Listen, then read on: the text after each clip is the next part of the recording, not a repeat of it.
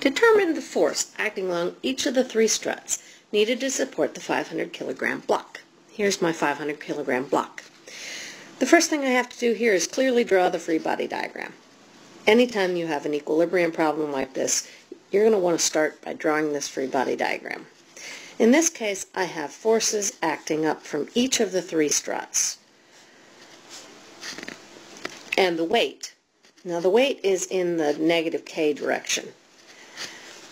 Each of these acts from A to D, from A to C, and from A to B. Now notice I picked these directions. You can pick them to be in a different direction if you'd like, and you'll have minus signs in your answer. Once you've drawn your free body diagram, it's not complete unless you have directions. In this case, what I need to do is, if I say it's going to go from A to D, I need to define what A and D are. A is 0, 3, 2.5. D is minus 1.25, minus 2, 0.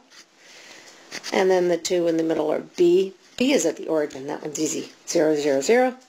And C is at 0.7520. Be careful. Make sure that you can get these, because if you can't get the points, then you really can't get the problem correct. Once you've got a correct free body diagram, the next thing to do is to list your forces in Cartesian form. It's very helpful to go ahead and make a list so that you have all of your forces written down. It helps enormously when you're actually doing your equilibrium equations in a minute. The weight is an easy one to do. That's already in the minus k direction. That's in its Cartesian form. The others all go from one point to another. As soon as you've got magnitude along some line that goes from one point to another, you're going to use a position vector and then find a unit vector and multiply. So our position vectors for each of B, C, and D go from A to D, from A to C, and from A to B. Now remember that when you're doing from A to D, you're going to do 2 minus from. So when I'm going from A to D, I've got D minus A. That gives me minus 1.25i, minus 5j, and minus 2.5k. Never forget, you've got to check and make sure you're doing this right. Is this going in the negative k direction? Yes, it would be, so that's okay. And the other two go from A to C, which is minus 0.75i, minus 5j, and minus 2.5k, again in the negative k direction. And B has nothing in the I direction, minus 3j, minus 2.5k. If you pick a different direction for your arrows on your free body diagram, you get different signs on your position vector. These are the position vectors. To find the unit vectors, we have to find the magnitudes of each of these. So you take the square root of each of the terms squared. So 1.25 squared, 5 squared, and 2.5 squared. Add them up, take the square root. You've got 5.7282, 5.6403, and 3.9051.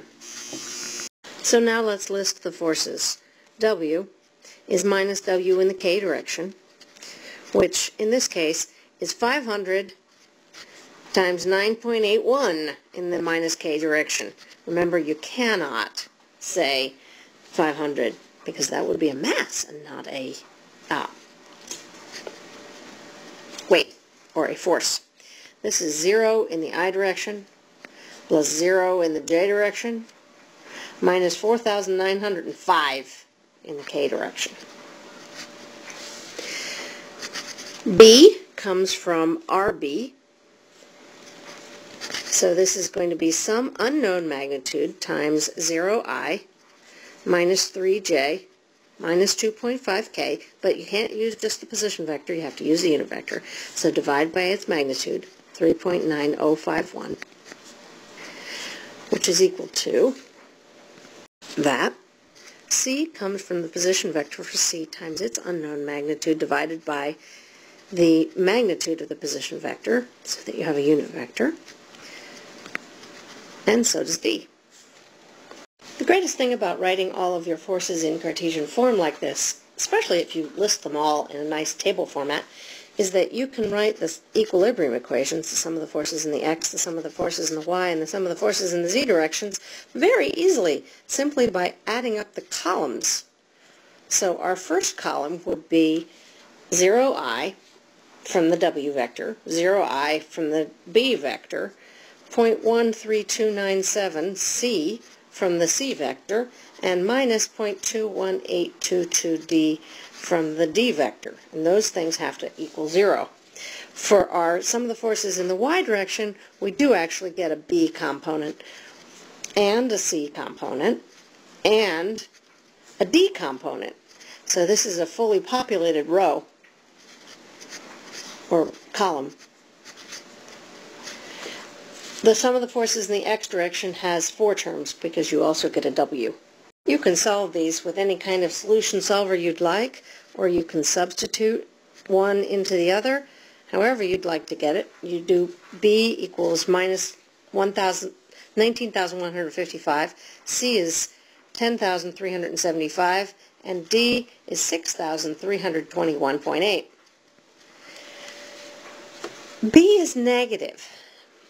That means that when we're going to answer the question, we can actually say we guessed wrong when it comes right down to it. We guessed that in our free body diagram up here, B was going to act from A to B. Clearly, that's not right. We know that because we have a negative sign. So B has to act from B to A instead of the other way around. While D acts from A to D and is 6.32 kilonewtons, B is going to act from B to A instead of the other way around. And C acts from A to C and gives you 10.4 kilonewtons. You could just as easily have answered this as from A to B as we defined it in the free body diagram with a negative sign. Either of those will work just fine.